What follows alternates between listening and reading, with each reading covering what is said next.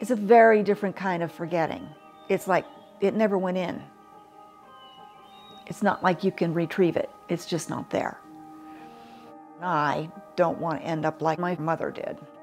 Her name was Elizabeth. She went by Betty. This is an A4 study at USC for a drug to help impede the progression of Alzheimer's disease.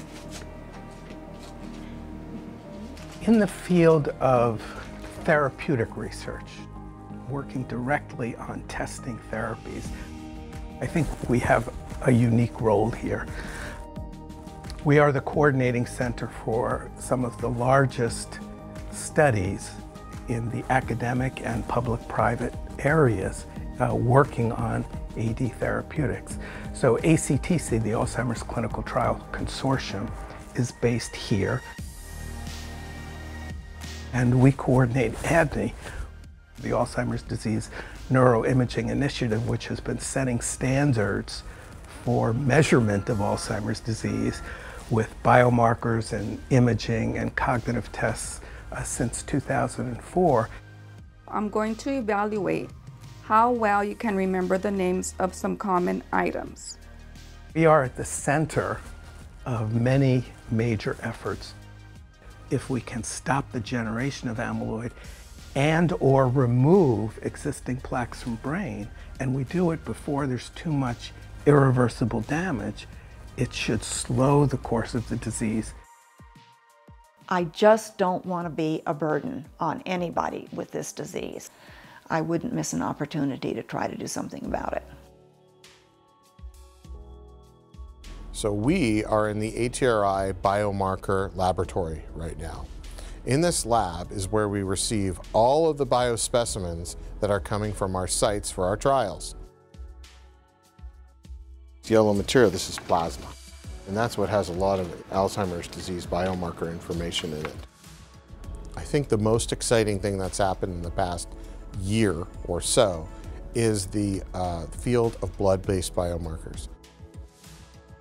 A lot of studies have determined that we can find proteins related to things going on in the brain that you can detect in the blood. We can use samples, from these studies, which are located right here, and they're just located in these boxes. You just come in here, find your sample, and see they're all labeled. You can pull them right out. It's a very exciting time in Alzheimer's disease biomarker work. I think we're going to see almost a complete replacement to some of the more invasive or expensive techniques. We changed our whole screening process to now allow for the blood-based biomarker to be the first point of that screening, so that people didn't have to unnecessarily get PET scans if they had very, very low levels of amyloid in the brain. We have learned to evaluate Alzheimer's disease more deeply.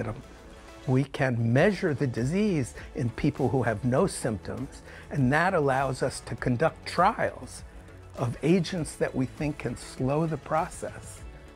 We can conduct trials, and we have a regulatory pathway for approving drugs at the asymptomatic phase of disease. This is all based on academic innovation. It's changing the way we do things. So understanding Alzheimer's disease in genetic populations is very important. Alzheimer's disease was known to exist in people with Down syndrome back in the early 70s. It was an early onset form of dementia. And in the 1980s, researchers actually identified the plaques that are seen in Alzheimer's disease to be identical to the plaques that are seen in the brains of people with Down syndrome. We know that people with genetic forms of Alzheimer's disease are going to develop the disease. By that fact, we can try earlier and earlier interventions where less and less neurodegeneration has taken place.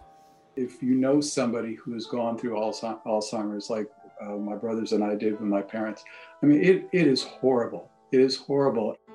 I would say that our biggest effort right now is something called the AHEAD platform.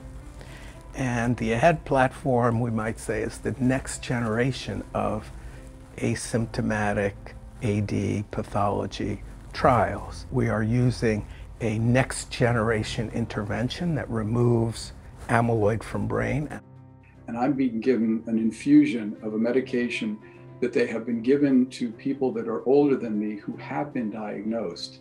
I'm getting it now. And so in the next 5 years, I think we're going to move into primary prevention, which is even before anyone has the disease. It's like you take your cholesterol levels and you adjust it so that you prevent heart disease. That's sort of the primary prevention element. We now have blood tests that will allow us to do it potentially in the next 5 years. Primary prevention means that we will monitor people as they get older before there are any of the molecular changes of Alzheimer's disease. We'll identify a tendency towards those changes and fix the abnormalities that create that tendency. On my piano, I have a picture of my grandson at age 6 sitting at a little baby piano while I'm playing the piano. And that, to me, that's who this is for. It's this persistence and innovation that I think has brought us to where we are today, which is on the cusp of major advance.